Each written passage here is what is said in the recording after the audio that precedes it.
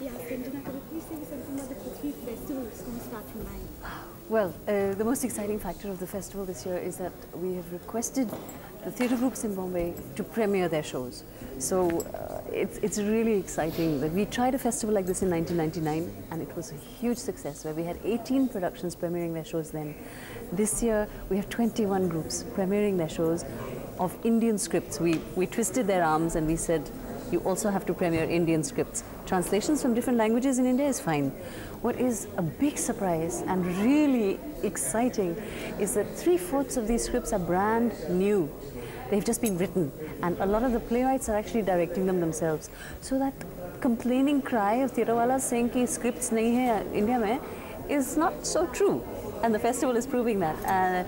The festival is also exciting because it's a bit of a risk. It's a risk for us, it's a risk for our viewers because we've not seen the plays. We're just going on our gut and going on what we feel should be good and we hope it will be a good festival. Prithvi has an image of being the best theatre and best shows. So what do you think is the main reason behind this, that it's the best?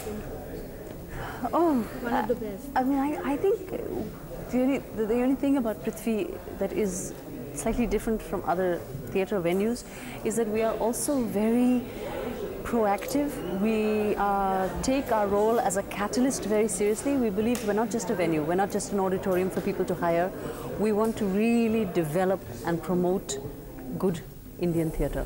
So we try in various different ways. We're constantly trying to reinvent ways and means of developing an audience, developing theatre.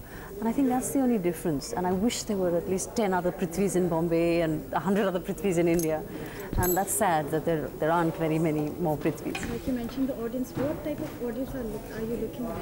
Actually, we look at a very varied audience. We like the fact that we don't want to stick to one particular prototype of an audience.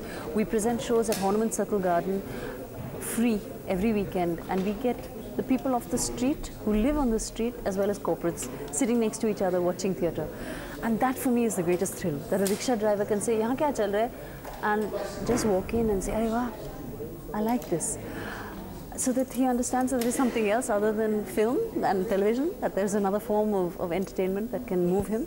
So really we have no fixed audience. Thank you so much. Thank you.